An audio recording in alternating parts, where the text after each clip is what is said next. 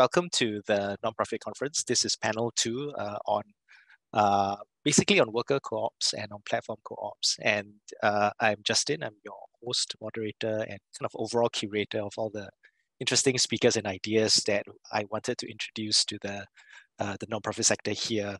And the kind of central inquiry here in my mind is, can worker-owned cooperatives and platform cooperatives become a vehicle for social mobility or economic inclusion? And so we have Associate Professor Trevor Schultz here, and basically he invented the term, right? Without him, there is no kind of conceptualization of the platform co-ops. And of course, we have Kate Khatib, who herself is a worker owner in Red Emma's worker-owned cooperative in Baltimore that we're hoping also to visit. And she's also co-founded Seed Commons, which funds such co-ops. And we have Mr. Teng Ayam himself, chairman of the Singapore National Cooperative Federation, and together with Jovian Koh, also from SNCF, who will be discussing, we'll hear these interesting new ideas and solutions, and they will kind of weigh in on its relevance and feasibility and value in the Singapore context. And we also have Dr. Hong Renyi, who's from the Department of Communications and New Media, and he recently wrote this book called Passionate Work. I just realized as we're Googling him, and it's about the notion of how sometimes we talk about being passionate in the work to justify very terrible working conditions. And so I'm thinking about the social workers in the room, maybe you've forgone the very lucrative career for social work and, are you being social? But more directly relevant is he's done a recent research on people with disabilities who work as delivery riders in a cooperative, delivery riders in Singapore. So I wanted to start by just kind of sharing an anecdote. My own kind of approach to this is that I have a domestic helper, a cleaner, come to my house once every week, right? So I'm lazy, I don't want to clean the house, right? So I exploit low-wage workers. So we pay $25 for this part-time help, and then thinking, well, of course, the company is going to take at least half of that, right? And then my wife asked her how much she earned, and out of the $25, she takes $6. And so the immediate instinct is, no, why don't we just have this arrangement with you, bypass the greedy capitalist, right? And we're happy to pay you a lot more than that. But of course, the labor is owned by the company, and for whatever reasons, good or bad, there might be insurance or lodging, whatever. And so, but at some point, there's an amount that you feel violates your sense of fairness. Should it be $10? Should it be $6? At some point, you feel outraged by it. So and so this brings me to whether, what if she had owned the company together with other cleaners? They are doing the work, right? What would happen then? And I also have a different friend. So this is from the other end of the spectrum, the business owner. He's and I actually approached him. So he's quite a successful businessman, and he owns a series of massage spas. And so I asked him if he would participate in a policy experiment, right? Why not take one of his branches and kind of transit into a worker-owned co-op, and then see after a year or two, if the workers make their own decisions on wage structure and everything, what would happen? And then he was silent on it. I think he didn't talk to me after that because he immediately felt that this was a threat to his wealth accumulation. But so what he does is that he has a very nice life. He lives in a big house. He has 4 to 5 cars at any point in time. He drives his Bentleys and Lamborghinis. And so amongst his friends, we would talk about his cars as the most conspicuous forms of consumption, with a mixture of envy and disdain. So when we were younger, it was more towards the envy side. We were older now, it's more towards the disdain side. And maybe in this room, because you're all from the nonprofit sector, it's more towards the disdain side. Who needs so many cars? And so we were talking and we were thinking, one person doesn't need 5 luxury cars. If it were a worker-owned co-op, maybe all his massage therapists would be able to buy a Toyota. But then we also think, because of climate change, even though you can afford a Toyota Corolla, you should all just take public transport in any case. But that's that's how I my own personal experience with this. And I'm very taken, if massage therapists own their own companies, if taxi drivers own their own ride sharing platform, if delivery riders and restaurants, have their own food delivery platforms, and of course cleaners. These things exist already elsewhere. And so, and last week we had Equal Care Co-op. They're really interesting platform co-op, social care co-op. And they came and they shared about how, it's both the carers as well as the recipients of care who form a co-op together. And the investors, they have such a sophisticated way of thinking about it that the people who put in money would have only 10% of the votes. And it's the people who work and the people who are receiving care that should have a majority of the say in how the company is run. And so I'm wondering, this is also great to me. And do I have some blinders on? Am I the only one excited by this? So I wanted to bring everyone to have this conversation to keep me in check, right? Maybe I'm getting too excited about this. And so without further ado, can I invite Trevor to come share with us about platform co-ops? Over to you, Trevor. Yeah, my pleasure. And I really couldn't have had a better segue than what Justin just provided, because I will start by talking about the person that cleans my home. And I'm also lazy, like Justin. And so I have a photo of her here. And this is not actually my house. Doesn't look anywhere near that fancy. But this is Esmeralda Flores. And she is a house cleaner in New York City. And like many house cleaners, she is part of the gig economy, which means that she uses a tech platform, an app to find clients. But unlike other house cleaners who use typical tech platforms, Esmeralda makes $25 an hour. So that is twice as much as she used to make before joining her current company, meaning she makes a living wage. And Esmeralda's company, there's no algorithmic boss. And maybe I should explain that a little bit. So in the gig economy, you have one of the problems that workers face is that they are controlled by very opaque algorithms, right? So they don't really know what's happening on that platform, why drivers are sent to a certain area, for example, etc., or like how their pay is even changed from one day to the other. And so these kind of changes, are not happening on this platform, which gives Esmeralda really more stability, right? And her family more stability. Every week or so, she and her co-workers get together to make decisions that determine how the company should operate. And Esmeralda receives training about marketing and finance and conflict resolution, giving her an opportunity to grow within her company. Okay? So now you may be wondering, right? Like, what tech platform is this? How are they able to provide Esmeralda and her colleagues with these benefits? How is that even possible? And the answer is Up and Go. So it's not your typical tech platform. Here you see some of the workers. It's what's called a platform cooperative. And if you haven't heard about this term, let me explain that to you. It means that house cleaners share the ownership and the management of the platform, and each gets an equal vote in decision-making when it comes to wages or benefits and much more. So it's a truly democratic workplace. And I think that really democratic workplaces is what we need right now. Right. Especially at the time when we see tech platforms deny workers living wage, benefits, so very much what Justin had just talked about. And perhaps you read the article in The Guardian with this huge leak of files at Uber that shows how they really meddled with public policy and tried to twist policymakers in their favor in quite dubious ways. So, especially at a time when, workers are denied the right to organize, widening economic inequality in the process. So I think it's really time to spread democracy in the workplace. So platform cooperatives are one way to make that happen.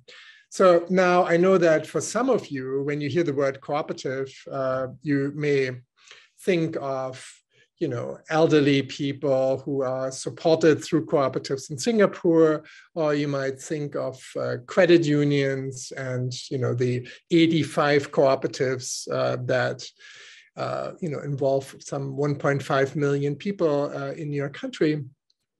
But you know, credit unions are only one type of cooperatives. Cooperatives in general are basically just a group of people who come together to address a particular need, right? So they turn to each other in times of crisis, right? So when safety nets of governments fall through, or when safety nets of markets fall through, or safety nets of families fall through, right? People turn to each other and they try to solve those needs, address those needs. And whether that need is house cleaning or getting an affordable loan, right, from a credit union.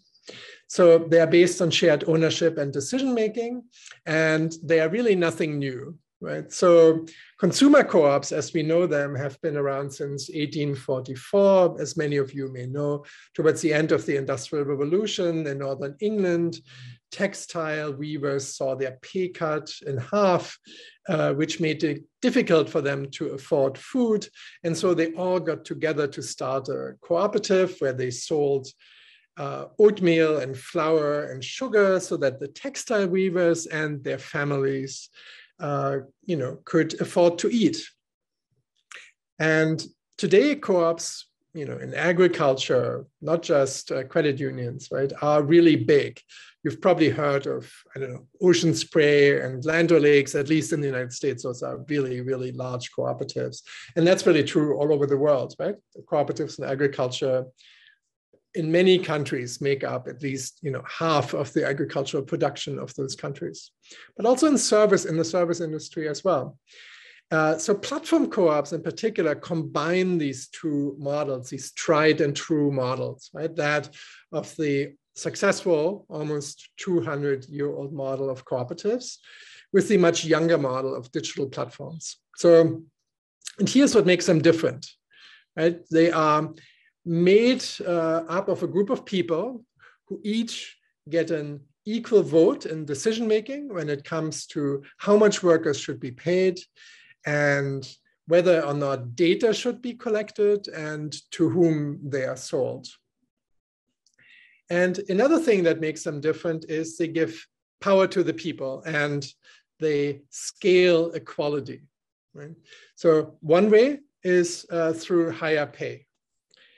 But also consider that Esmeralda, who I showed you was cleaning my house, works in an industry, the house cleaning industry, which has a turnover rate of 75%. I even found some data that refer to 400%, as much as a 400% turnover rate, right? So anywhere between 75 and 400. But Esmeralda has been with the company for over 3 years, which is almost as long as it exists. And what's the reason? Well, one reason is, of course, that there's a higher pay, right? I mentioned earlier that she is paid twice as much as she used to be paid before. And that is also true for equal care that Justin mentioned. I talked with one of the carers from near Manchester. And for him, that was also true, right? So he now makes twice as much.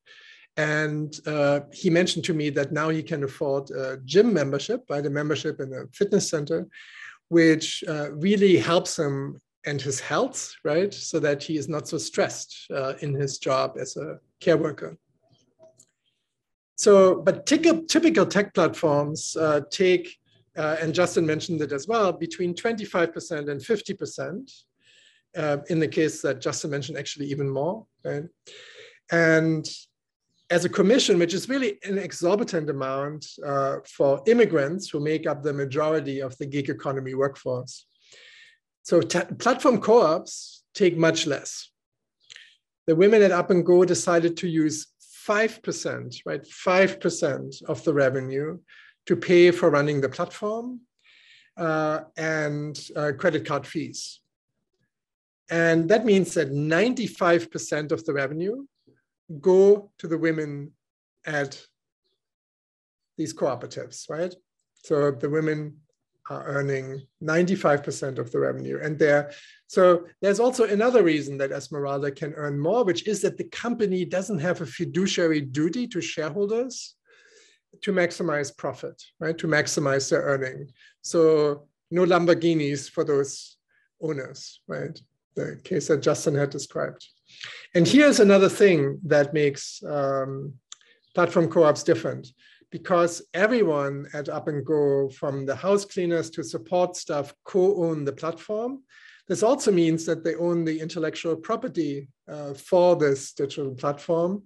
And that means that Esmeralda and her co-owners can use the software to build a network of companies, which they are now starting to do with a platform cooperative also in Philadelphia. So they can start a social franchise. Right? And lastly, consider that Up and Go is made up mostly of women from Latin America.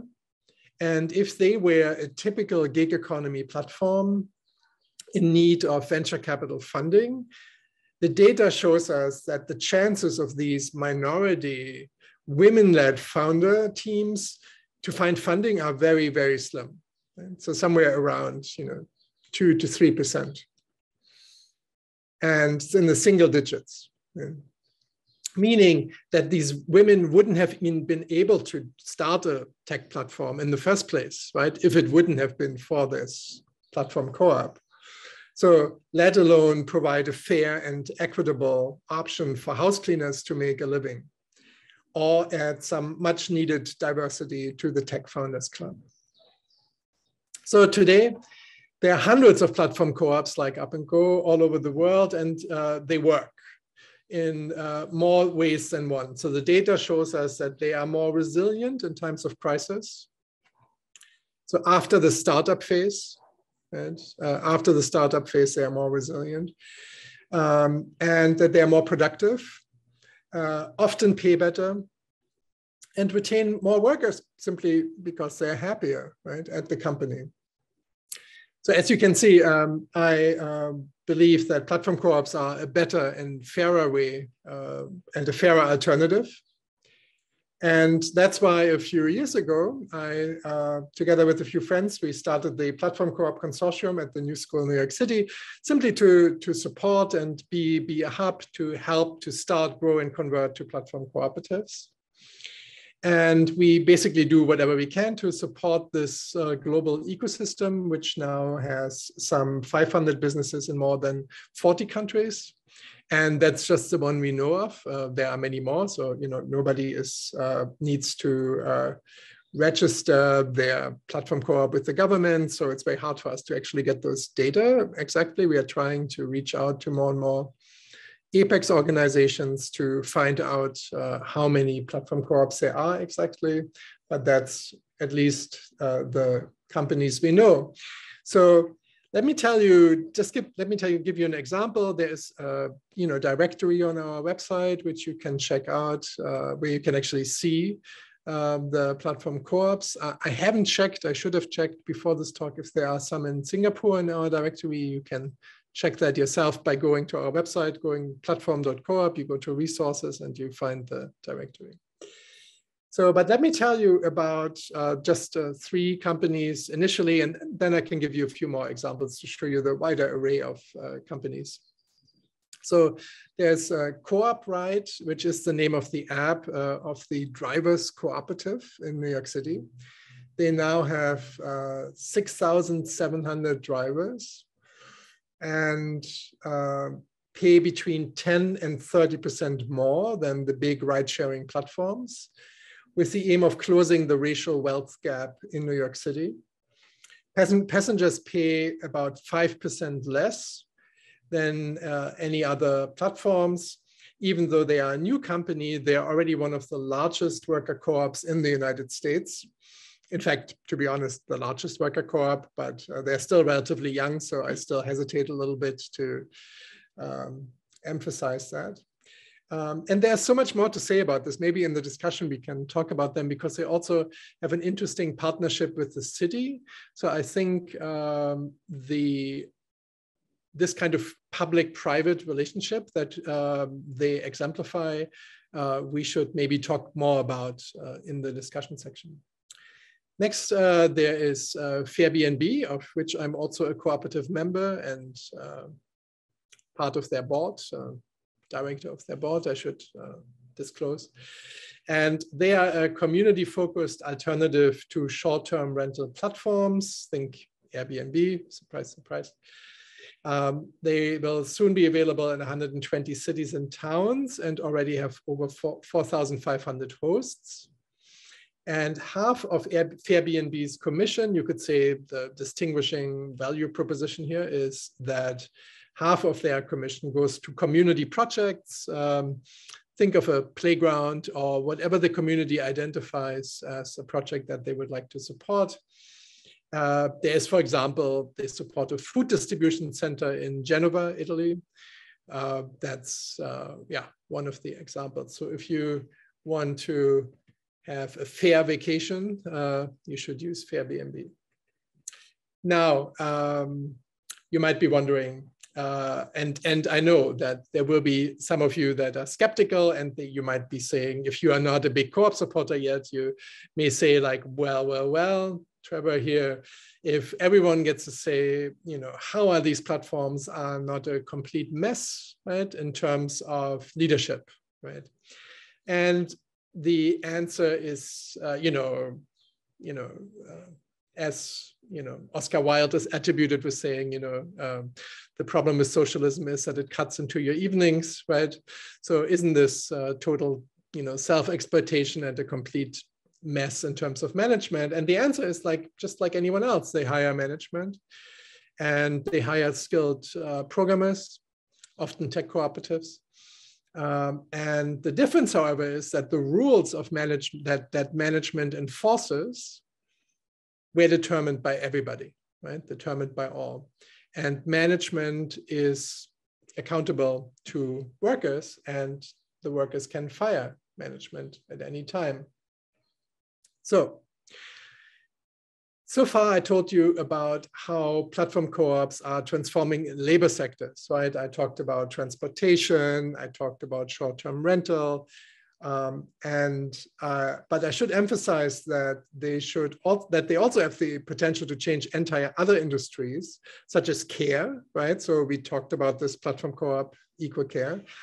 I'm sure Kate did a fantastic job in presenting this. But they are also present in the culture and arts sector, higher education, and the data economy, right? So using this cooperative ownership form to create cooperative data trusts, for example. So if you're interested in that, that's maybe also something we could talk more about in the discussion section.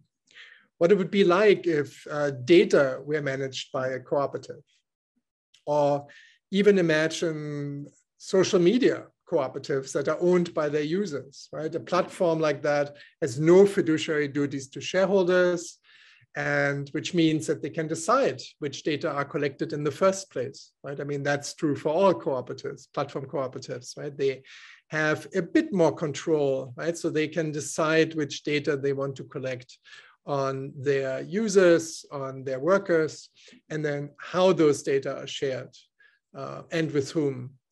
They don't have complete control, right? They are often, Amazon is still in the picture, but they have a degree of control and access.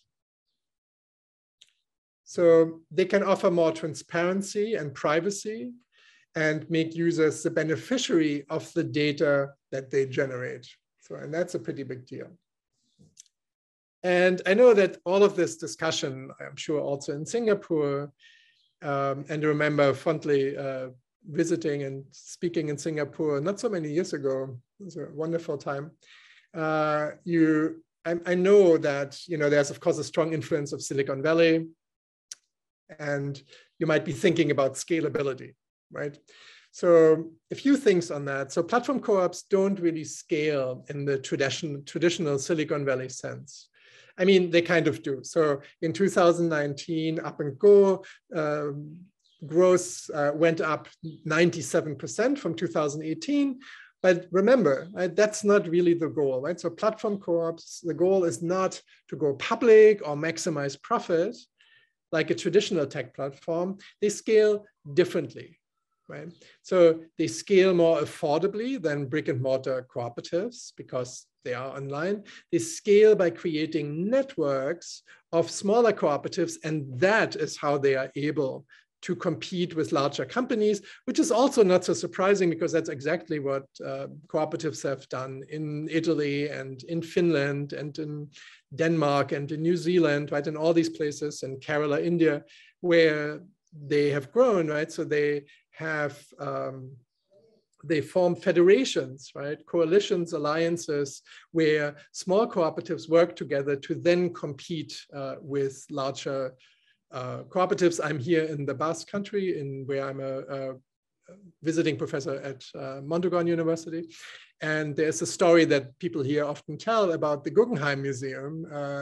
And when they decided who will build the Guggenheim Museum, the construction job, they were basically saying like, well, the Basque Country is tiny, you would never be able to do a job like that. And the government of the Basque Country says like, well, that's true. You know, as a single construction company, there is really none that could serve and build the Guggenheim Museum, but all of them taken together, they could. And that's exactly what happened. So that's also how platform co-ops scale. So, and they scale more quickly because members of co-ops can be anywhere in the world. Look at Stocksy, which is in 57 countries. And they scale democracy because power can be decentralized through the blockchain. And that's exactly why I want instructors, right, to tell their students about platform cooperatives in law schools and business schools. So there's, at least in the United States and most countries I know, an absolute lack of presence of curriculum on cooperatives in law schools and business schools. So I try to change that in my work at Harvard as an affiliate faculty. And why I encourage entrepreneurs to consider starting one instead of another typical gig platform. And why I think that incubators that could also be supported by the government in Singapore should include platform cooperatives, and why I think that unions should start platform co-ops, and why I want ethical social impact investors to consider them and create an amazing legacy of equality. So again, like addressing the skeptics among you, I'm definitely not here to tell you that this is a form of business that's a one-size-fits-all solution to fix economic inequality. Neither platform co-ops nor cooperatives in general, I think, are a silver bullet, but they are part of a larger picture because that can very much address those needs. And we need definitely more variety in the economy. Think of, small private companies, tech worker alliances, employee ownership, and yes, also platform cooperatives. Because we face big challenges, but here's what gives me a lot of hope, right? When markets fail and government safety nets break down, people turn to each other, like I said before, and people cooperate to form credit unions, as you did in Singapore, and so that, they can address their financial needs, and they form platform co-ops so they can make a living cleaning people's homes. And when markets and governments for too long fail to address structural racism and economic inequality, they form institutions like in the United States, at least the Black Panthers free breakfast program for children, which is still the legacy of why children get free breakfasts in public schools. Or the AFL-CIO, the largest federations of union in the United States. So the aspiration to participatory democracy has spread in countries all over the planet, and now it's time for it to spread in the workplace. So this was my first introduction to platform co-ops for you. And now I just want to just give you quickly a few examples to go a bit more into detail. So this is Up and Go that I detailed already. I talked about the drivers cooperative. This is Equal Care. I heard that you had a wonderful introduction by Kate already, so that's exciting. I don't need to introduce this more. Savvy is a platform co-op that is designed for patients with chronic diseases and allows them collectively to participate in research studies, right? Which are often well paid, but in the United States at least, have a majority of white women that take part in those studies. And so they are trying to change that and give more equitable access to those studies through a platform where medical companies can essentially ask questions and then have almost like a little Facebook of patients with chronic diseases that can then respond and get compensated for their answers. Signalise is a multi-stakeholder cooperative run by its members to provide interpreting services. There are many in this sector, many platform cooperatives. Guerrilla Translation is another one, and there are many more. Then you have in Quebec, the EVA, which is a platform co-op for taxis. And that is a social franchise model. So that allows worker cooperatives from South Africa to the Ivory Coast, and of course, Canada, and potentially all over the world to use their marketing, their brand, and also their blockchain powered technology to run a platform cooperative in their country. And this, I've been working with Uber drivers in Cape Town, South Africa for at least 6 years. And they had many struggles starting their own platform cooperative, and struggles where, as simple as, having a decent website designed, having a decent logo, writing their bylaws, all of that becomes very overwhelming for workers who really have no time in the first place, right? So they're, not starting from scratch, right? But replicating an existing model has been a huge benefit. And this is something that also, just as a note aside, I want to recommend to anything you do in Singapore as well. Like, do not start from scratch. I beg you, do not start from scratch. But, you can approach us at the Platform Co-op Consortium. We can put you in touch with people who want to start similar projects in other countries or have already built those projects, so that you don't start looking for these hundreds of thousands of dollars to build your platform, when in fact, many other people have done that already, and you can share those technology, right? So sharing digital infrastructure becomes incredibly important for the platform co-op ecosystem. And it's an amazing advantage of doing business online, which is that, you can share your software through, either open source or more commonly share alike licenses. So for example, the Creative Commons Plus license allows businesses to, which is used by Co-op Cycle, for example, in Paris, which is, you mentioned a food delivery platform. This is really something you should consider. So they license their software for free for worker cooperatives, right? So if you are a worker cooperative, and much preferably using bicycles, so they also have this sort of climate catastrophe angle in there, then you can use their software for free. Otherwise, you are not allowed to use the software at all, right? So you can, it's called a source available software. So you can look at the software, but you can't use it commercially unless you are a worker cooperative.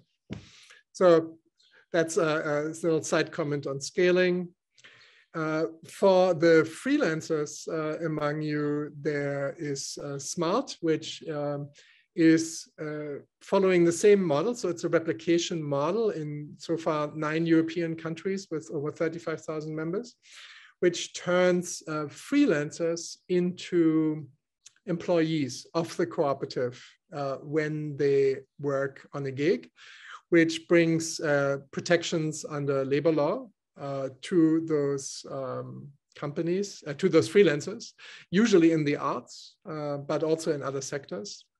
And so that obviously is a little bit different in each country, right? So for example, here in Spain, right now, like they don't have a digital platform at all, but in Belgium, they follow a very sophisticated digital platform that helps freelancers with their taxes and so on.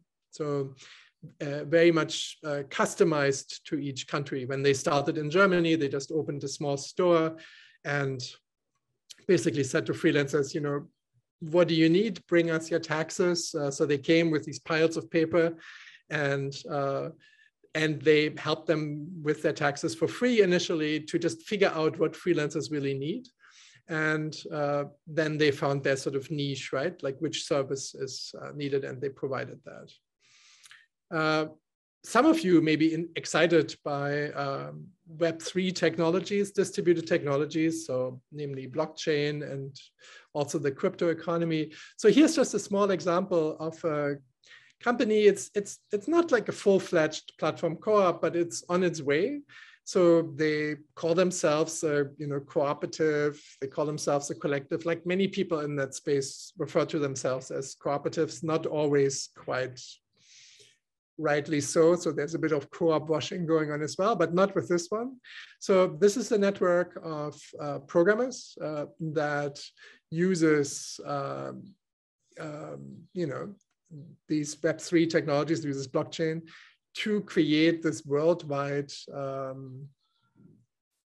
cooperative of programmers that essentially can establish a reputation through the blockchain. So you can basically know for sure that the person is competent that you're working with, and also use blockchain for governance, right? So to really make sure that it's democratically run. Yeah, don't have really time to go much more into this, but it's super interesting. There are many, many distributed autonomous organizations that act also somewhat like cooperatives. And yeah, maybe we can talk about that more in the discussion as well. So I'm just gonna, I will just stop here, and yeah, I mean, open to any questions, and happy to address any concerns you may have. I'll stop the sharing here. Thank you so much, Trevor. There are a bunch of questions, but some of them you have answered. Maybe we'll just take one, get you to answer one question, then I'll go on to Kate. Christopher Gee, my colleague, is asking about when the platform co-ops like Up and Go branch into other locations, do the original platform owners acquire a stake in the branch co-op? Oh, could you repeat this? There was a little network breakout. I didn't quite hear the full question. Yeah. When platform co-ops like Up and Go branch into new locations, do the original platform owners acquire a stake in the branch co-op? Yeah. Yeah, well, that's a big question, right? So, I mean, it's very complex, right? Also, this question of just to also not give you a rosy picture of all of this unfolding beautifully without any problems. There are lots of contradictions and problems there, right? So like, you know, when you think about this dual identity of worker owners and worker cooperatives, where they at the same time owners, but they also, which means they have to compete in the market, while at the same time they're also workers who want to be paid more and maybe have more vacation and all that. So that this kind of dual identity is of course a little bit in tension there, right? And but worker co-ops have figured this out for 200 years, right? So it's nothing new. And this comes also a bit to play when it comes to franchising, because the workers at Up and Go were basically saying like, well, they were not all that interested in franchising because life was good for them, right? So like, why grow this model? But now the question is, yes, they do have the intellectual property of they own the intellectual property of the software. And now they're considering like whether to charge for that or not, like a small fee. You know, yeah, they do think about that. I don't think it's quite resolved yet, but it was a discussion. I can say that. Yeah. Thank you so much, Trevor. And we'll have more time for questions later. But now I would like to go to Kate to tell us more about Seed Commons. Over to you, Kate. Thank you. Hi, everyone.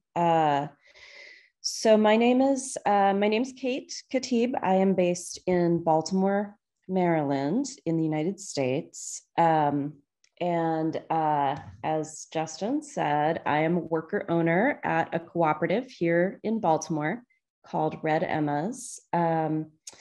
And I am also the co-director of Seed Commons, which is a national community wealth cooperative that helps small worker-owned businesses get access to the capital that they need to grow and to expand and to thrive.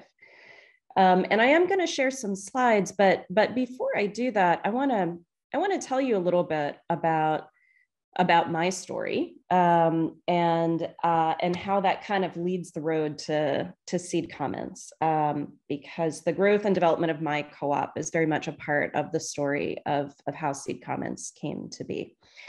So I, back in 2003, I started a small community bookstore and coffee shop in Baltimore, Maryland. I come from a community organizing background and had been working as a labor organizer and an activist, and came together with a number of other people, 7 to be exact, to try and figure out how to create a community institution in Baltimore that could do 2 things. One, provide a laboratory for experimentation in workplace democracy. So how do we take the principles that we have as organizers and activists in the labor space and actually translate that to a concrete business environment?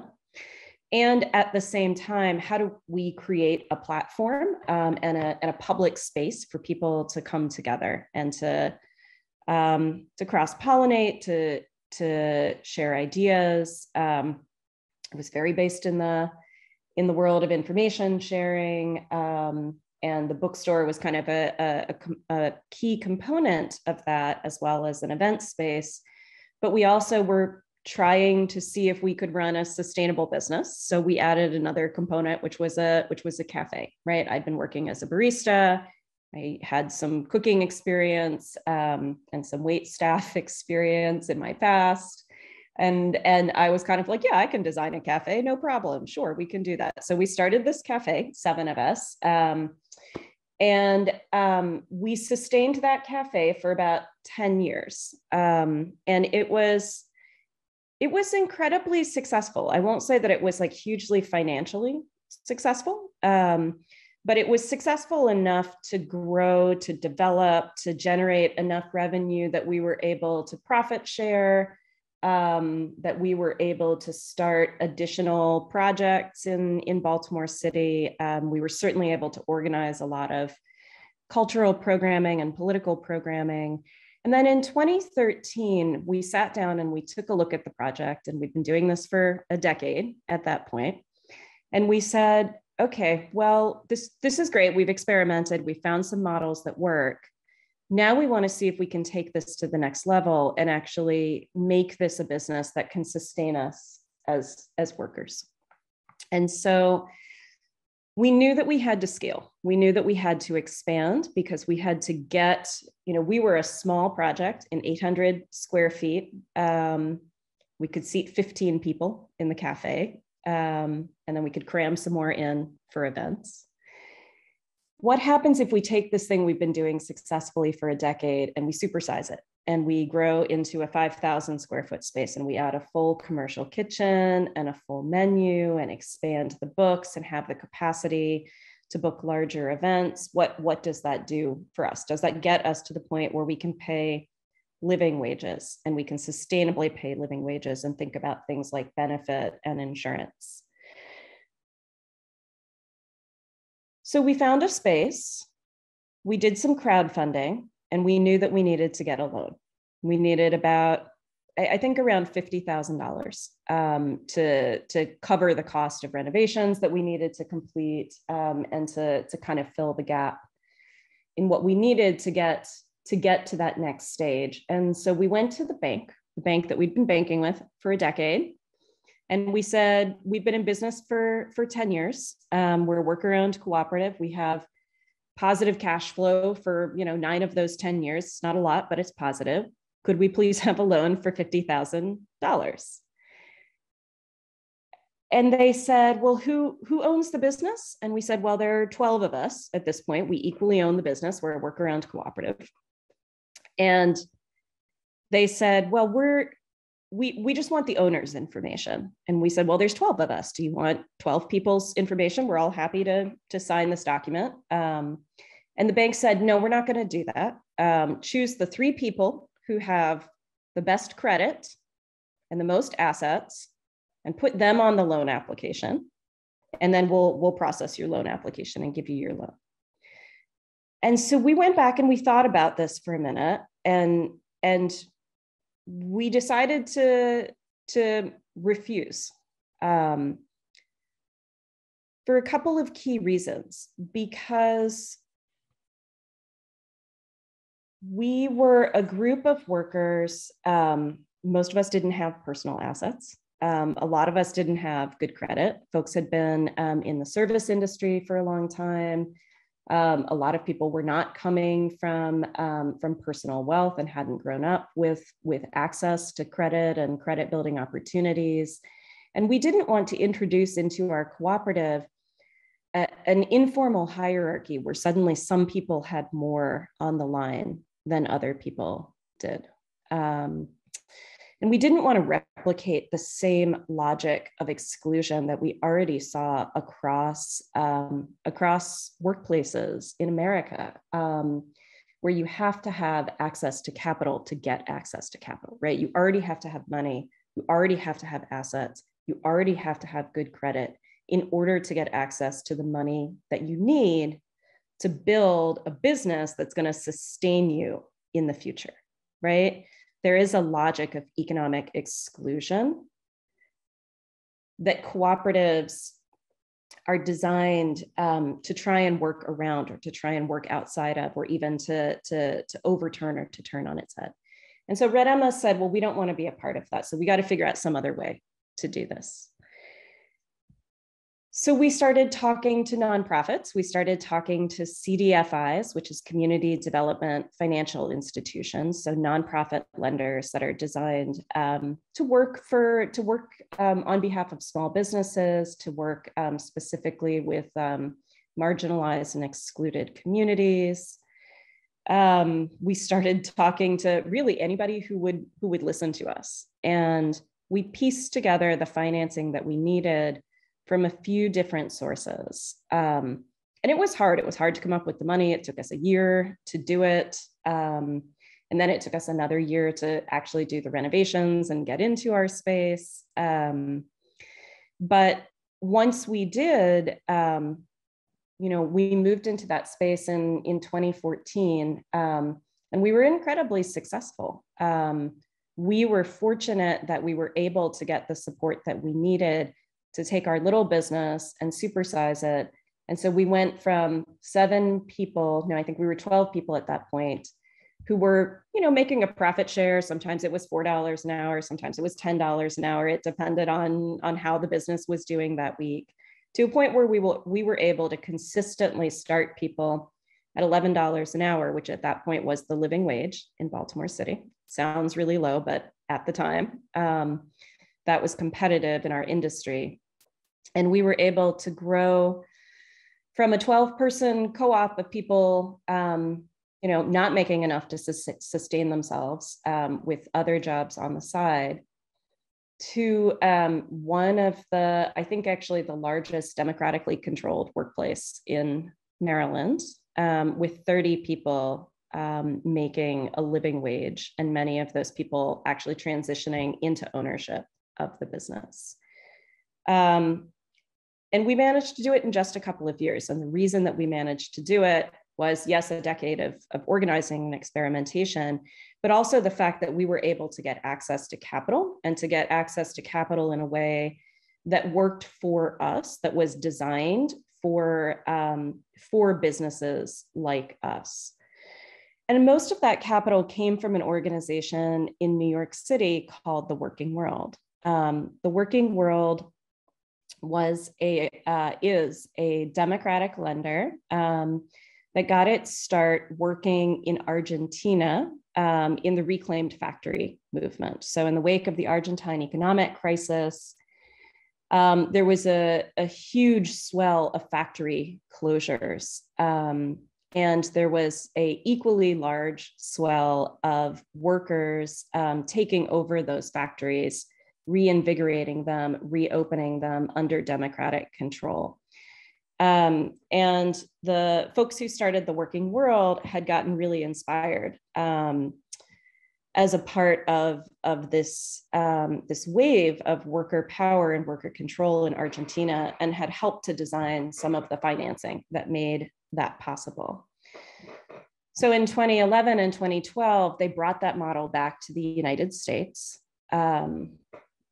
They worked with workers in Chicago, Illinois, to take over a doors and windows factory, which became one of the first really big cooperative conversions in our current era of cooperative development. There have obviously been many other ones in the past. But that was the creation of New Era Windows. And that was a hugely inspiring labor struggle and a union co-op struggle that led to kind of a new wave of cooperative conversions in the United States. So Red Emma's had been watching this. We knew, obviously, we'd been inspired by Argentina. We'd been inspired by the transition into New Era Windows. So we chased down Brendan Martin, who was at that point the executive director of the Working World. Like, I literally followed this dude around New York City trying to track him down to be like, hey, can you help my co-op? Because I can't find financing anywhere else. Please, please, please, please, please. And I finally managed to corner him, and we sat down, we had a conversation, and then we sent a bunch of financials. And we worked through it, and Red Emma's became one of the first loans that they did in the United States after New Era Windows. And it was pretty amazing. It was the first time that anyone had ever looked at Red Emma's and said, y'all have been running a cooperative business for 10 years. This is amazing. Let's actually talk about how you got to where you are, and let's talk about where you want to go. The technical assistance and the technical support that came with a comparatively small loan of $25,000 was transformative for us. It absolutely pushed us to think very, very differently about our business and about the possibilities of our business. So fast forward to 2015, Red Emma's had expanded. We were successful. We were really trying to think about what comes next for our business and what comes next for the one or two other worker cooperatives in Baltimore City. And key for all of us, for every worker co-op that was really thinking about expansion and sustaining ourselves, was this question of capital. How do we not have this same experience? How do we not have to go to New York City and chase somebody around to beg for $25,000?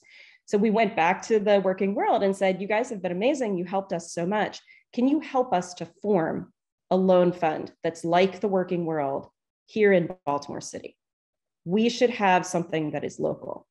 We should be able to go to someone here in our own city and say, hey, this is what we're trying to do. Can you help us? Because there was nothing of the sort. And the banks, every co-op was running into the same issues with the banks. The banks just didn't get it.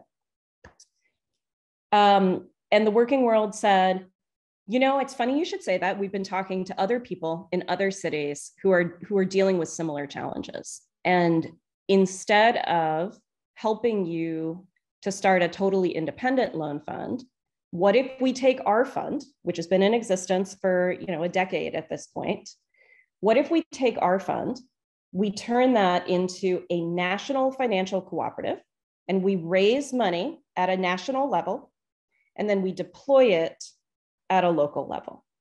And that was the creation of Seed Commons in 2015. So Red Emma's in Baltimore, the Fund for Democratic Communities in Greensboro, North Carolina, Cooperation Richmond in Richmond, California, the Boston Ujima Project in Boston, Massachusetts, and a number of other organizations came together in 2015 and sat down to hash out, how do we do this? How do we create a platform that will allow us to finance worker-owned cooperatives in a way that keeps the control and keeps the technical assistance local and helps to build local cooperative ecosystems. And so we did that 2015. We made, in Baltimore, we created the Baltimore Roundtable for Economic Democracy. We made the first loan using the Seed Commons infrastructure to a small ice cream factory, a Black-owned ice cream factory called Taharka Brothers that was interested in transitioning to worker ownership. It's a $15,000 loan. And over the last 7 years since that first loan was made in 2016, we've invested just over $5 million in Baltimore's cooperatives. We went from having 2 worker-owned cooperatives and 1 hopeful worker-owned cooperative, right? We had Red Emma's, we had Baltimore Bicycle Works, and then we had Taharka Brothers that was interested in converting. So we had, 2.5 co-ops back in 2015.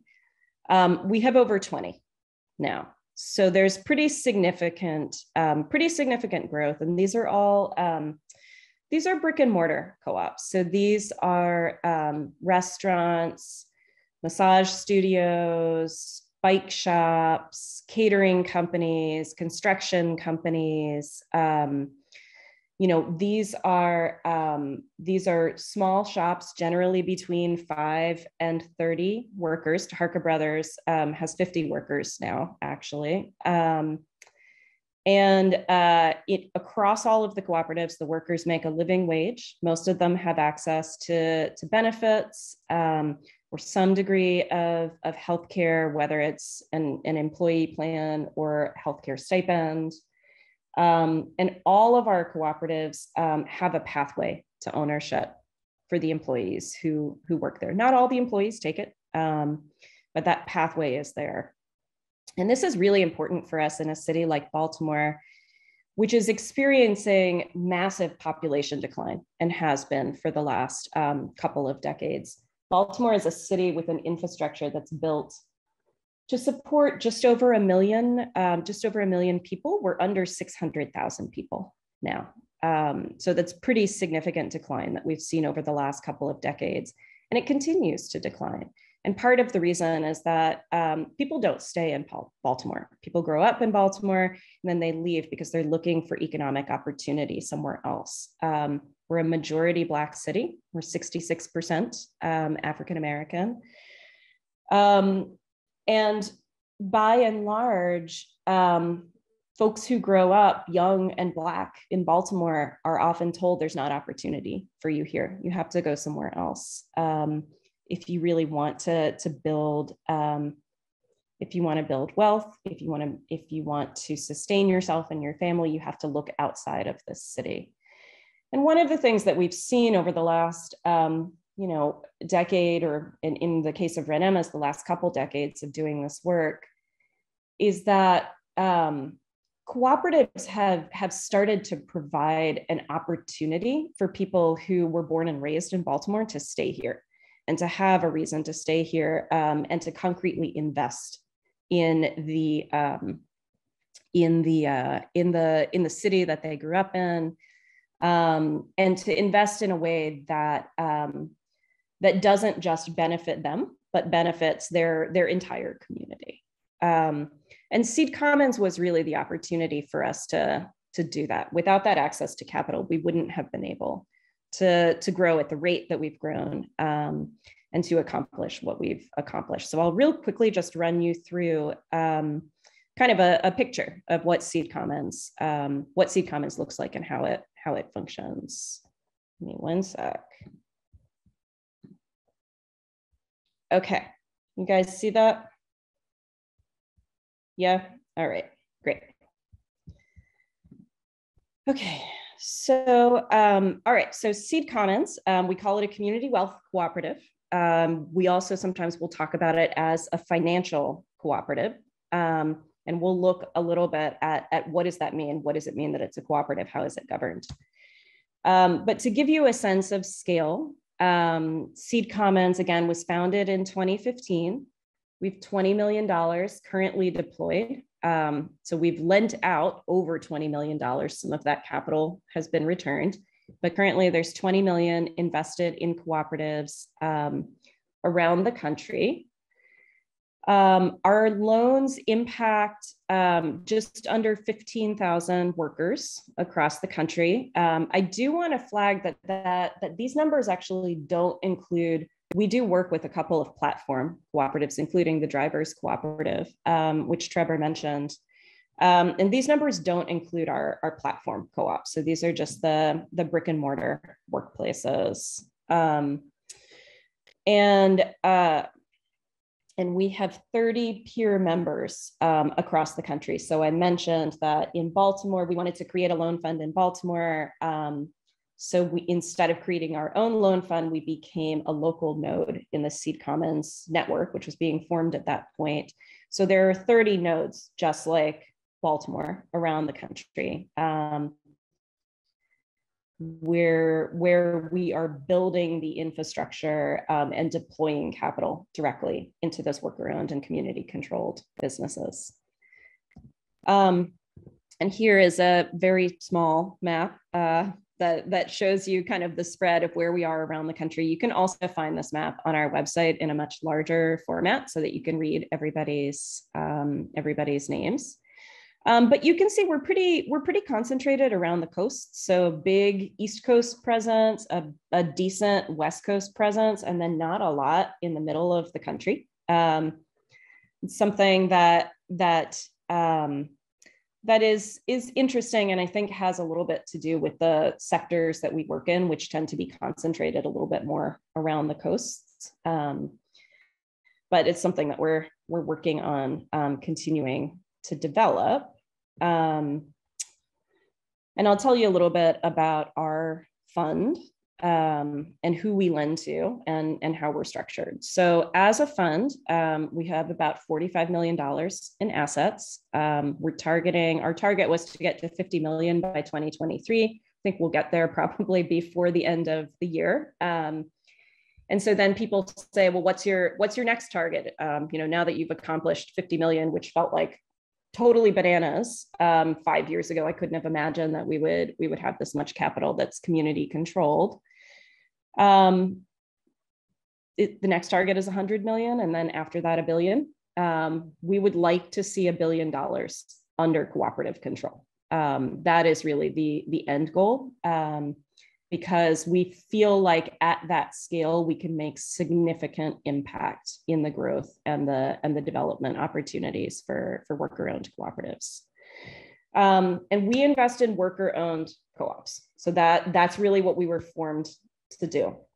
There are a lot of different financing mechanisms for housing cooperatives, for real estate cooperatives, but there are comparatively few for worker-owned cooperatives. And that is because business lending, especially small business lending, is incredibly risky.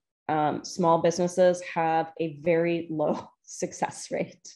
They are the cornerstone of the American economy, and they have a very, very low success rate.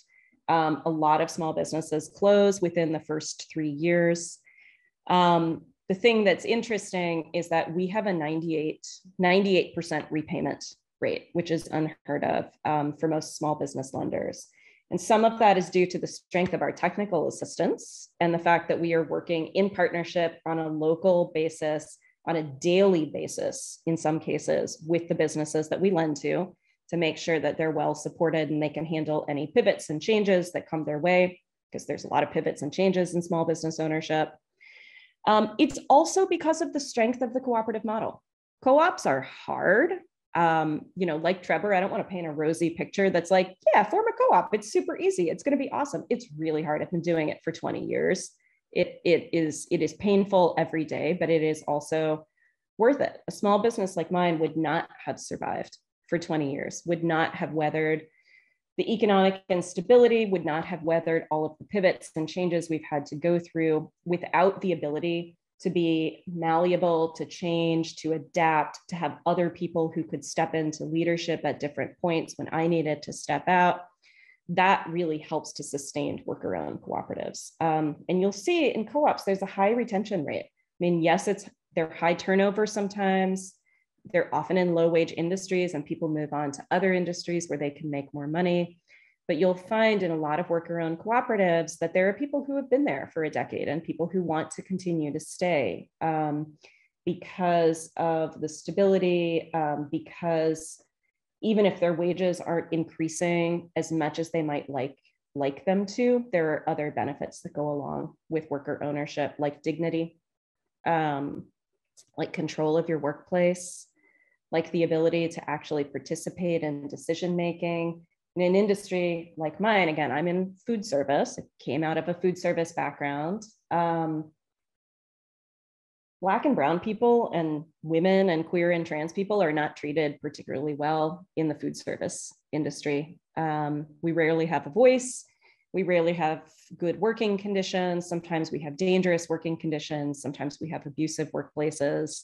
So the value of being able to leave that behind and work in a workplace that doesn't replicate that is incredibly meaningful. And if I can do that and also pay my bills and also feed my kid, then I want to stay in that job.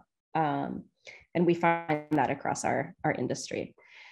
And so we also target our investments to support workers who are traditionally excluded from economic security. That looks really different in every place, right? If we are lending in Kentucky, we are probably lending in poor white communities. If we are lending in Baltimore City, we are probably lending to Black or immigrant communities. So it really varies wherever you are contextually in the United States, who is excluded from economic security. But especially given that we're kind of concentrated around those coastal areas, 92% of our portfolio is invested in businesses that are Black owned or owned by people of color. And 63% of our portfolio is invested in businesses that are owned, majority owned by women or queer and trans people.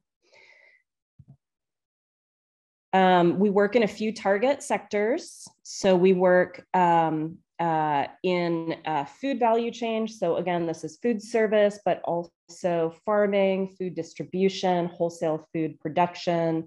We have all of those in Baltimore, in addition to around the country. Custom and local manufacturing, so small factories, generally factories and manufacturing that employ under 50 workers. That has been a target for us. Those are often good opportunities for conversion from traditional ownership to worker ownership, and conversions are a big part of what we do these days. The caring industries, so this is home health care, prior to the Drivers Cooperative, one of the largest cooperatives in the United States is Cooperative Home Care Associates, which is a home health care co-op based in New York City. We've been working with for a long time. And then energy, so increasingly renewable technologies, solar, insulation, that has become a growth industry in the United States. And we've seen a lot of interest in cooperatives. We have a number of co-ops that are in that renewable energy sector. And then quickly, just how it works in practice. So what does it look like within Seed Commons? So we're a little cheesy and we really like to use plant metaphors. I mean, we named our project Seed Commons, named after a seed. Our logo is a seed. We like to talk about trees and forests. So we use a tree metaphor a lot to explain the structure of Seed Commons.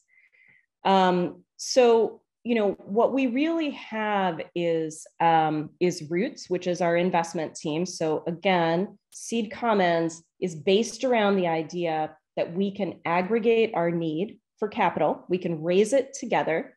We can sort of centralize that work of having to go out and find people and institutions with money that they want to invest. And we can use that as a resource that supports the entirety of all of our cooperatives and all of our network around the country. So we have our investment team that is sourcing investment. Some comes from individuals with wealth.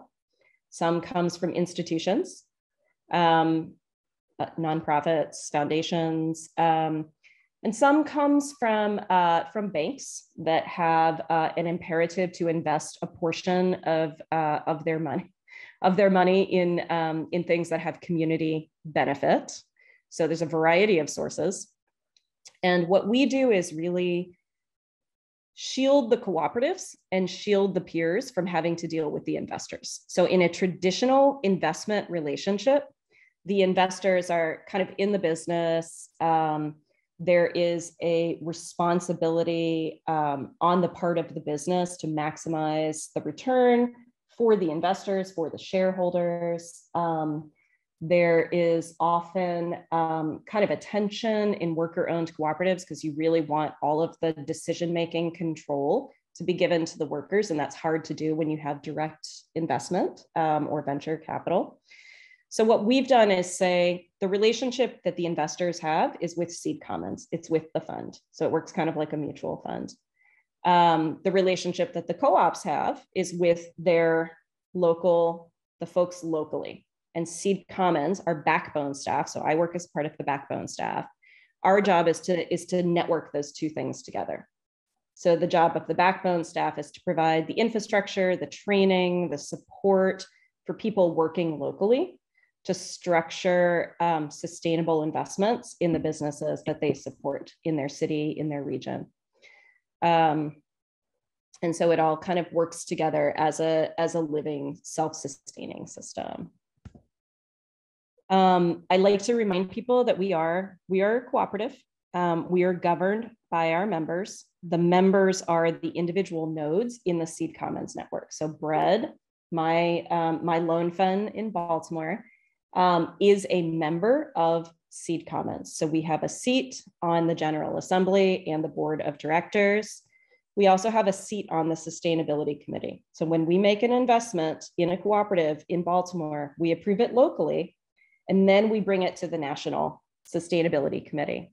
And that National Sustainability Committee is made up of representatives from all the member funds around the country, and we work together to craft an investment plan that makes sense. And I think at the beginning, I think a lot of us were like, do I really want to do that?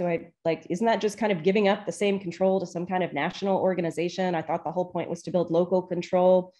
What we have found is that the process of taking our loans and bringing them to other people that are doing the same work that we're doing in different places has resulted in better loans. It has resulted in richer feedback and much more sustainable plans for our businesses. So the Sustainability Committee's responsibility is not to say yes or no, it's to figure out how to say yes. So how do we support this cooperative in a way that's going to make sense, that is also going to produce a return? And this is an important point. So we do a form of lending that we like to talk about as non-extractive. And so for us, what that means is a number of things.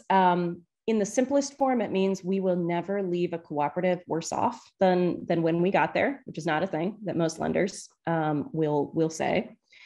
Practically, what that means is that all of our repayment is royalty-based. So we do not take loan repayments until a business has reached a point of economic sustainability where they can pay their workers, they can pay their overhead, they can do any immediate repairs or expansion they need to do. Then and only then do they start repaying their loans. And that changes sometimes on a monthly basis. So if a co-op has a bad month, they don't make a loan payment. If they have a really good month, they might make a larger loan payment. So when the pandemic came, and shut down a lot of our businesses because they were in the food sector or other industries that had state regulations or federal regulations around opening and operations. We didn't have to go and rewrite all of our loan contracts. We didn't have to send people into forbearance. Our loans were already designed in a way that allowed those co-ops to weather those storms and to regulate those payments in a way that made sense for them. And as of now, none of our cooperatives that we lend to have closed as a result of the pandemic, which is pretty amazing considering that we work with small businesses. I'm proud about that every day, and every day I worry that one of our co-ops is gonna close. But so far we've been able to sustain everybody. And then this is just a little bit about our approval process. So talking about, we do intake at the local level. We make a decision locally about whether or not that investment fits with our portfolio and whether or not we feel like we have the capacity to support that project. And then we bring it to the national committee to ask for money from the national fund. And then these are just some of our co-ops in Baltimore. This is Red MS. This is my co-op. We have 20 worker owners now. We generate about $2 million in sales. We just worked with Seed Commons to buy a building. So we're one of the first worker-owned businesses in Maryland to own its own space, which is a big step for us. Most restaurants don't own their own space. It's important for us that we can. So that has been exciting and terrifying.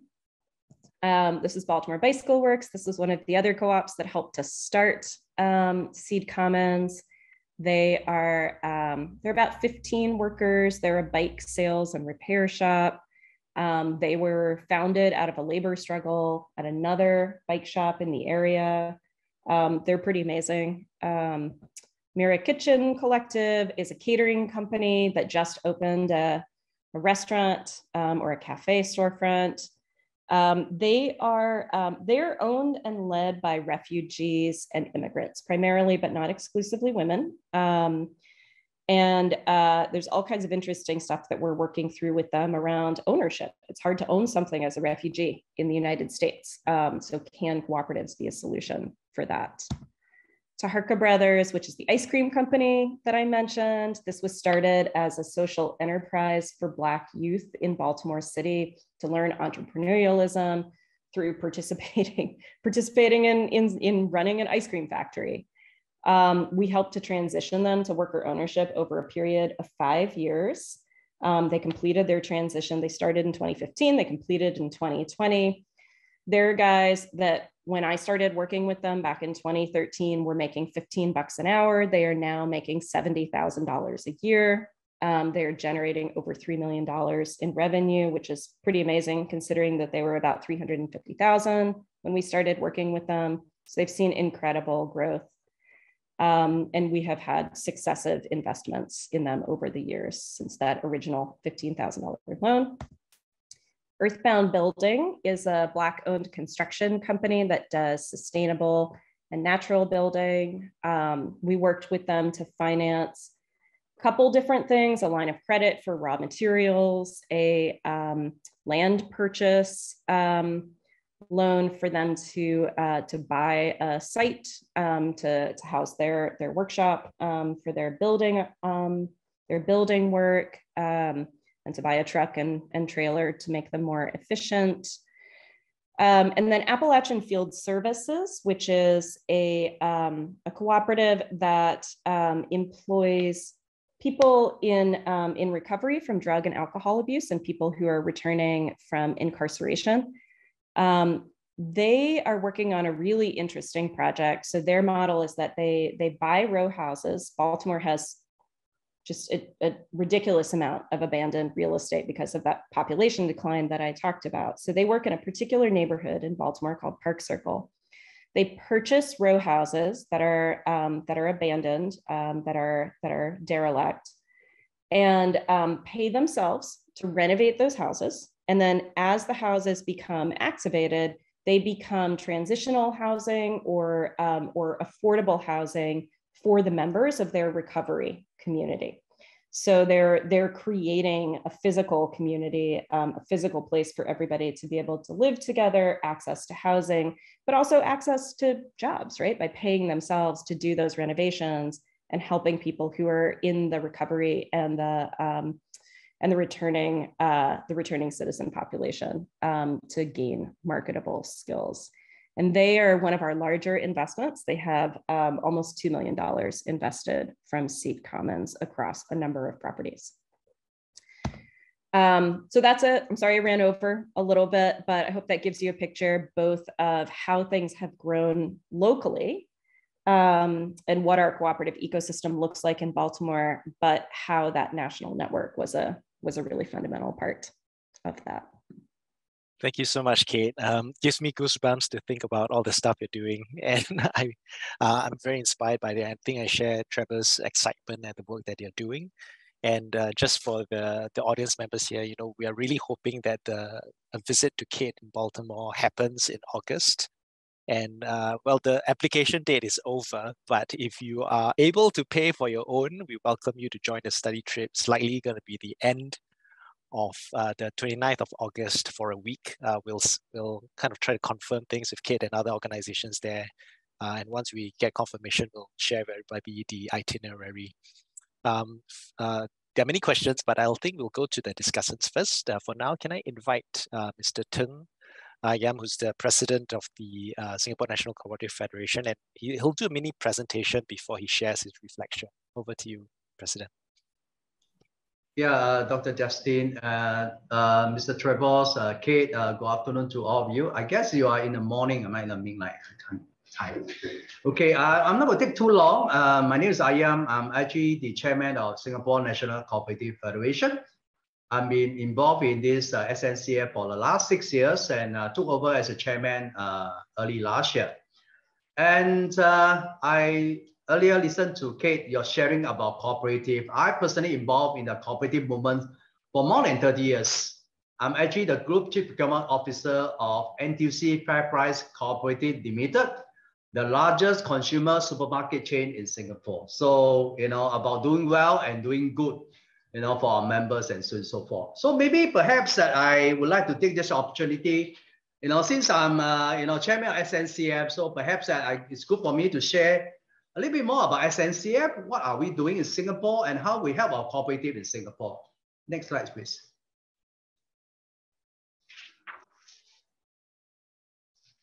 Okay, so when you look at number of cooperatives, actually we have about 84 cooperatives in Singapore. 61 of them, they are SNCF affiliates. So we have 19 credit co-op, 25 service co-op, NTUC co-op, this is where I'm involved in. There are total 13 and certainly campus co-op 4. So when you look at the membership itself is 1.44 million in Singapore. Knowing Singapore population is only about 5 over million. So we're talking about 1 in 3 of the residents in Singapore, they are the co-op members. Yeah, so next slide, please. Now, basically, the SNCF is an APAC body of Singapore cooperative movements. And we are also the secretariat of the Central Cooperative Fund, CCF, under the ministry. So this is where we get the funding from the government to CCF. And it's formed in 1980. So basically, the mission is very, very clear. We're here to promote and develop cooperative as sustainable enterprises to address social and economic needs for doing well and doing good for our members, and certainly beyond just our member alone. It's also about the rest of the population in Singapore. You look at NTUC Cooperative, we are not just here to serve our members. Actually, whatever we do, actually it benefit all the shoppers out there, even they are non-members. Yeah, next slide, please. Now, maybe I just want to take you through about SNCF and how do we go about helping the different co-op setup, in formation of the new cooperative in Singapore. Next slide. Now, basically, SNCF work closely with Registry of Cooperative Society in providing guideline over the application process. In Singapore, anyone want to set up a co-op, you would have to there's a process that they have to follow. and it has to be approved by the Registry of Cooperative Society in Singapore. So I think this is where the role of SNCF comes in. Now, mostly applicants will need to have better understanding of the Co-op Act before anyone come together and say, look, I want to form a co-op, but first thing first, that you need to understand the Act first before we actually start forming the co-op. So that's one. And so SNCF will provide one-on-one session on such what they call conversation, for anyone interested to form a co-op, whether it's a co-op or platform co-op. So I think SNCF, we have the relationship managers here to support all of them. The third is actually, we also provide the template to assist the applicant in meeting the application requirement. Important, we also help them to make sure they are successful, getting the approval from the registrar, RCS approval. And upon successful application, we will provide further assistance for new co-op to become our affiliates and on the grant application. So certainly we also provide the grant, especially for the new setup. Many of them may not have the kind of financial resources in forming co-op. And more so about platform co-op today, you need to have, how do we go about setting up the platform co-op, your website, how do you engage your members, your shoppers, and how do you go about providing your services and so forth. This also require, financial and funding and so on and so forth. So maybe go to the next slide, please.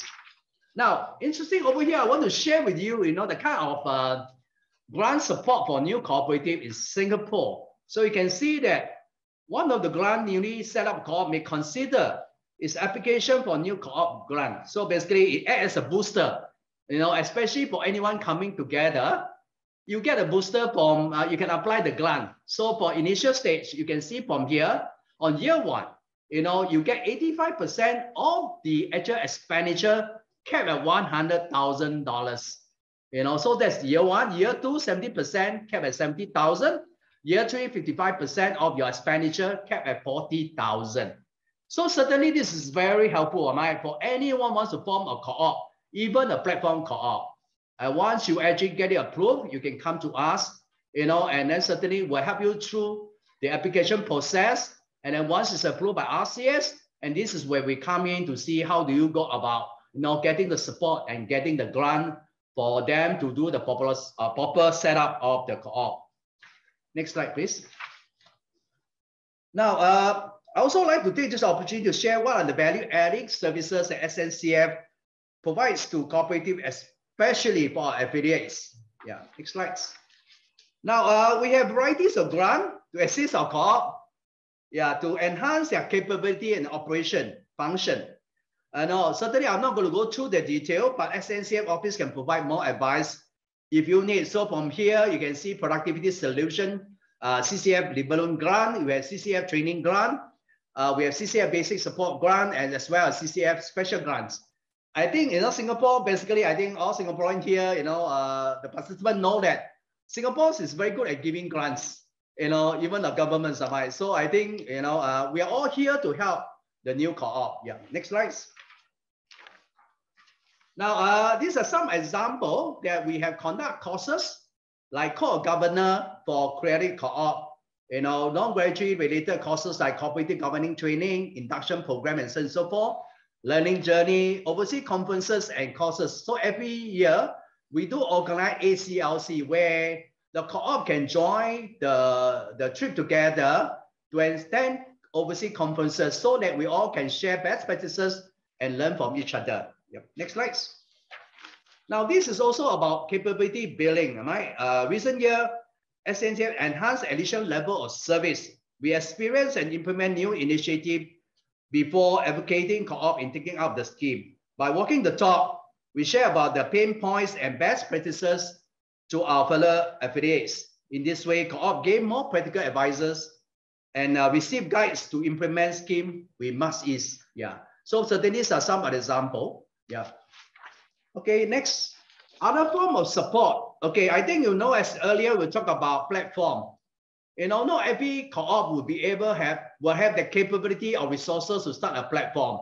But before they start any platform, they can leverage on us and we can help them through our platform, and in offering their services, the product and so forth. So we work closely with them to feature their services, product, activities to further cooperators and to general public. So many affiliates find this useful because before they go out and start on their own website and so forth, we help them to feature their product and services via our SNCF website. So I think this is one way for the general public, for the members to get to know the new co-op. Yeah. Next slide. So certainly, I think we are also going to provide more assistance to new entrants and existing cooperator. Now, we have a dedicated team of relationship managers to work with them. So certainly, you have any queries or inquiries, please feel free to reach out to them. Just say www.sncf.coop. Just remember that, and then someone will respond to you. Thank you. Thank you, Mr. Teng. Did you also want to share any reflections on what Trevor and Kate has shared, or that's all for you? Yeah, thanks, Justin. Thanks, Trevor, thanks, Kate. And I thought that I think, in today's, I think any co-op, you need a platform, whether you like it or not. Am I? Because the platform is an easier way to bring you closer to your members and the general public. Unlike in the past, in the old co-op, without a platform, it takes you years for you to to engage your members or to reach out to your shoppers or to your customer. By having a platform, it makes things so easy for the co-op to succeed. So maybe I just want to share the example of, there's a co-op setup called Mushroom Buddy.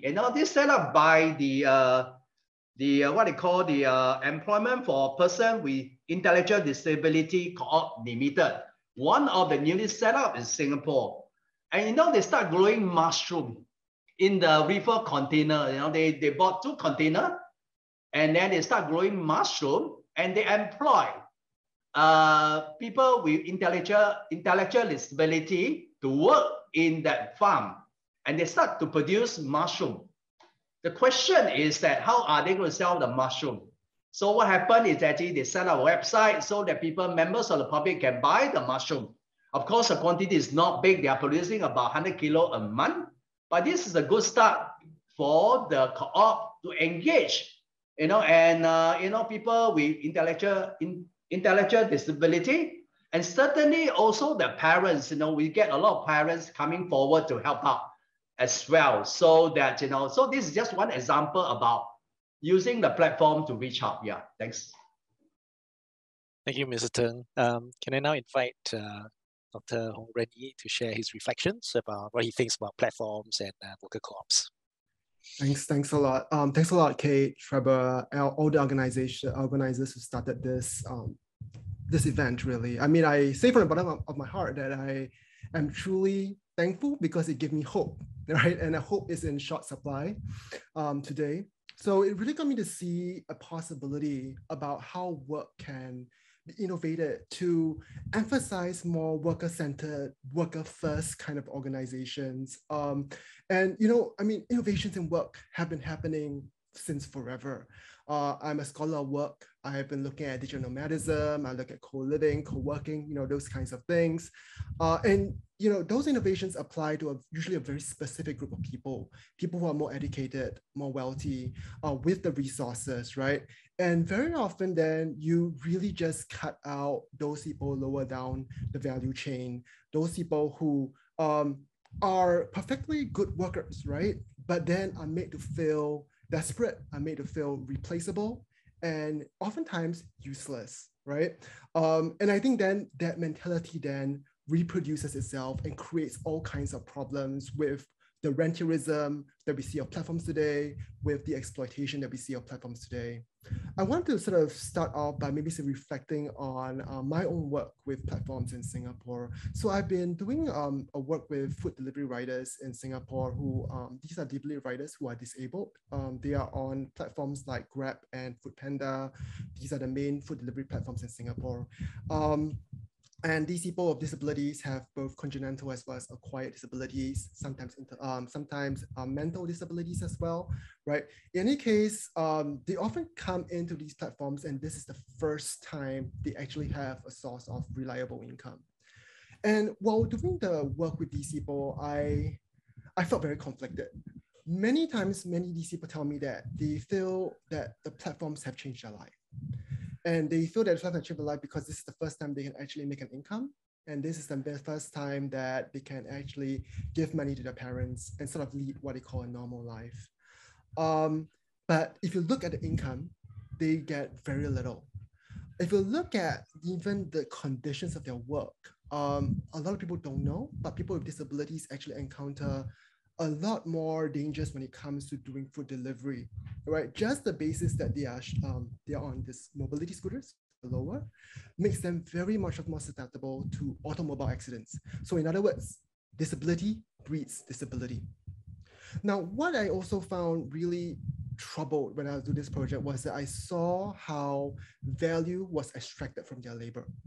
And one may say that, well, they don't deliver as much. They don't service as many clients. So technically speaking, they are not subject to as much rentierism compared to, say, a normal person, an able-bodied person. However, they have been used as poster childs for the amazing work of platforms in Singapore. And this has gone on to Wall Street. This has created ESG value, so on and so forth. Now, as I witnessed that, I realized that this is a really big issue, right? And that these workers cannot even see the value that they're generating. And I don't mean just financially, socially, people are having close encounters with food delivery riders who are disabled. They come to see life in a new way. There are social benefits elsewhere as well. So then, a big question for me is, how can the model change? And everyone who has asked me, I will say, okay, let's go and talk to Grab, or let's go and talk to Foodpanda, and let's see what we can advocate from that angle. Co-ops, I think, offer something quite different. But I think it comes with significant challenges that I don't want to deny, and maybe I'll just talk about some of these challenges that I think I see later.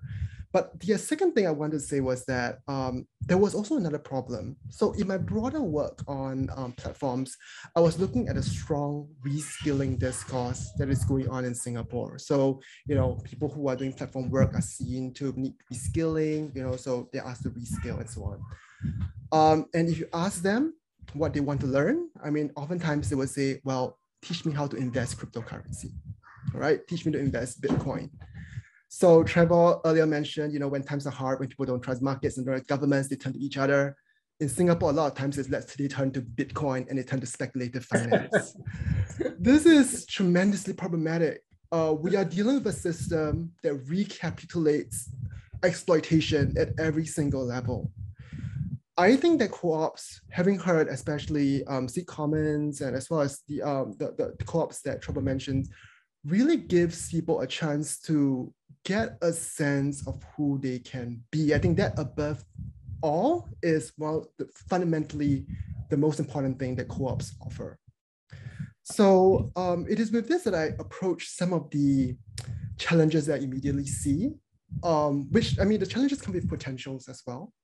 But it's just something that I've been sort of thinking through and working through. The first thing that I see with the discussion here is that co-ops seem to exist in an ecosystem. They exist with alliances, with resources from fellow co-ops, with even financial support coming from co-ops as well. Now, in this particular, and I think the biggest challenge right now is that, at least for the people I spoke to, they are either not aware about this ecosystem, or that this ecosystem does not exist enough to give people a sense of to empower people to be able to achieve something. And I think this relates to a second thing, which is that co-ops are, while they are business units, they are fundamentally cultural units.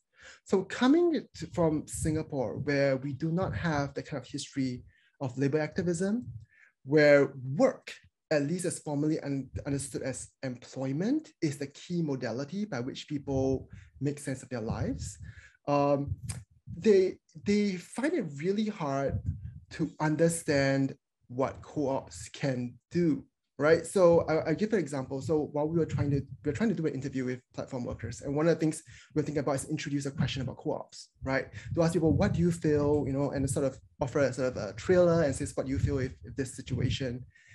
And the answers they give suggest nonetheless that they see themselves as workers employed.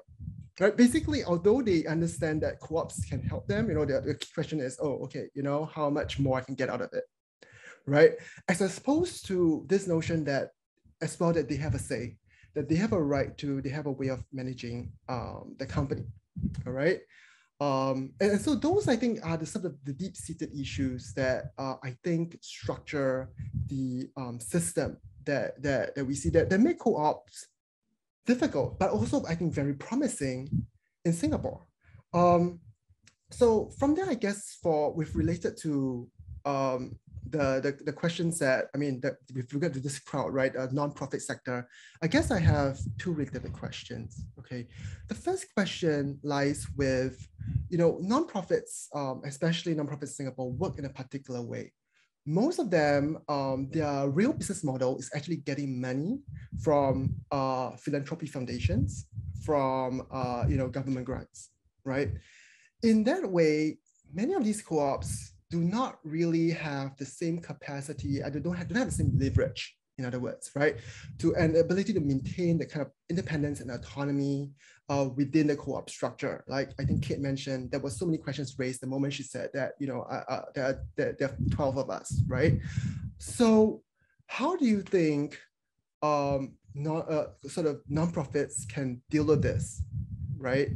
And yes, I think Trevor mentioned Jack Chu, right? He's someone really pushing for this kind of ideas. And I think that he has the same question, right? So how can we really push and maintain autonomy, basically, right? For these co-ops within this particular space. And I guess a separate question would be then, to what extent should people be counted as members, right? I think that this is a significant question. I think when we mention the term democratic horizontal organizations, there's almost a direct sense that almost everybody is supposed and meant to be counted as a member. But are there sort of cautionary tales you might have about how membership should be understood or maybe grown even, right? So I feel that the utopian idea of just including everybody can be sometimes problematic for the sort of longevity of a co-op, and maybe then thinking about expanding slowly might be one possible way. I just thought these are sort of two questions that I immediately come up with. Actually, the third one. The third one is basically simply with technology. I think Trevor mentioned earlier on, right, that you could leverage on things that people have already done, right? How feasible is it? Pardon me for being a bit skeptical, right? It seems like you need to have certain amount of technical expertise to leverage on technical expertise. I don't know anything about coding. I will struggle to leverage on expertise in coding, right? So how would it then work, right? So these are sort of the questions that I have. Thanks a lot. Thanks, Reddy.